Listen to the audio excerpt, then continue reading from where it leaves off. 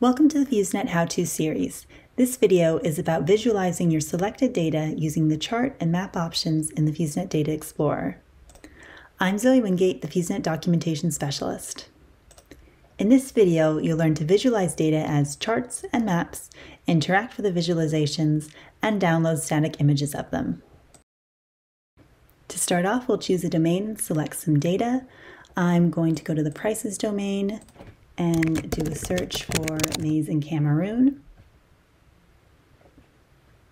I'm going to select a couple of data series and then scroll down to the chart. This chart shows the change in price over time for the data series I've selected. And there are a few ways I can interact with the chart, including using the zoom options to choose a different time period,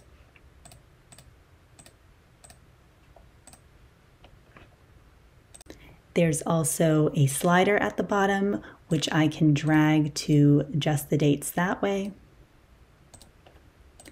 I can hover over a point to get more detail. Coming down to the legend, I can deselect a data series to hide it from the chart and click again to add it back. It's also important to note our customization options to the right of the chart, including options to change the currency and weight. This is covered in more detail in our how-to video dedicated to the customize and download options, so check that out for more information. Once I'm happy with the chart, I can go to the download icon and I'll either view it in full screen, print the chart, or choose a format to download the static image in. Moving to the map tab, we'll see the % change in price from the prior month by location. By default, the most recent period date for which we have data is selected, and we have options to move along the timeline or use the calendar function to choose a different date. I have the option to zoom in and out of the map, and I can select the point on the map to see more detail.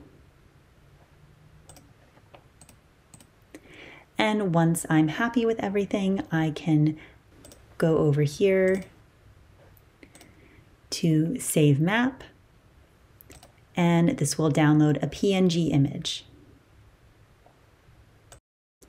Thanks for watching. For more information, go to help.fews.net/FDE, and don't forget to subscribe to the FEWSnet channel for more how-tos.